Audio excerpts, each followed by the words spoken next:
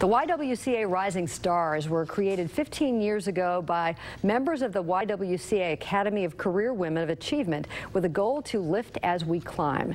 It's a vehicle to recognize and support younger career women who will become our city's future leaders. Women ages 25 to 40 are nominated to be Rising Stars. Melissa Bradley, small business sales manager at U.S. Bank, is a recent graduate. Melissa joins Business Courier publisher Jamie Smith in the studio. Melissa and Jamie. Thanks, Peg. Melissa, thanks for being with us today. Thank you for having me. First off, if you will, just let us know what you do at U.S. Bank. Well, I am a sales manager for U.S. Bank, and what that means is I have 4 bankers that work for me, and we meet with customers and prospects and learn what their goals are, both future and current goals, and then align what we have, our resources, to help meet their goals and help them exceed their goals. Well, that's awesome. Well, I think it's great when organizations like U.S. Bank do so much effort to give back to the community, develop their leaders, such as they are doing with you. Talk a little bit about the process and how you got to be a Rising Star. Right. So, there have been several women who have gone through the Rising Star program through U.S. Bank before, and I've heard a lot of them talk about how amazing and wonderful it is. And in order to be accepted into the Rising Star program, you have to be nominated through one of the Career Women of Achievement.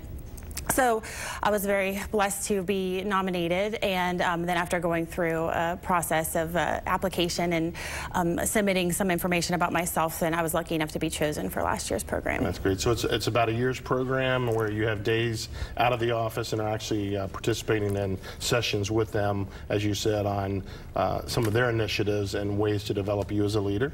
Absolutely. It's an entire day out of the office, and it's a very much a day well spent.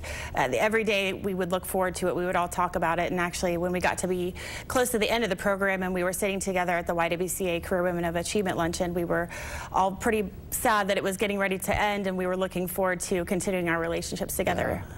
Well, I think the Y does a great job with the Career Women of Achievement. I was also at that luncheon where I think everybody in Cincinnati right. was at that luncheon, and heard an incredible talk from Robin Givens on kind of the state of women and what women have to do, the extra effort you have to put in to become a leader and to become successful in your field. So I'm so excited that U.S. Bank invest in a program like that and in great leaders like you. So keep doing what you're doing, and we look forward to seeing you excel in Cincinnati. Well, thank you very much. All right. Thanks for being on today. Thank you. Okay.